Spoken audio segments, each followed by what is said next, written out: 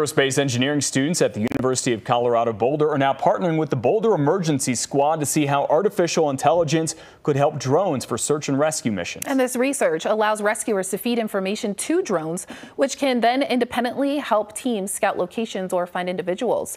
Researchers hope the program's drones can offer some relief by lowering the amount of people needed to help first responders find who they're actually looking for in any given situation.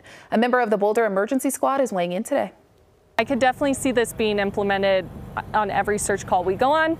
Part of what we supply is drones to Boulder County, so this is definitely in our wheelhouse of we would have this app on our computers or our laptops and be able to implement that and be one component of me planning a search.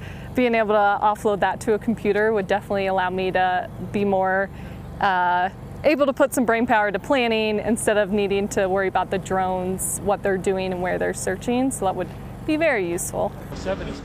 The project is still in the development phase right now, meaning those drones are still human controlled, at least for now.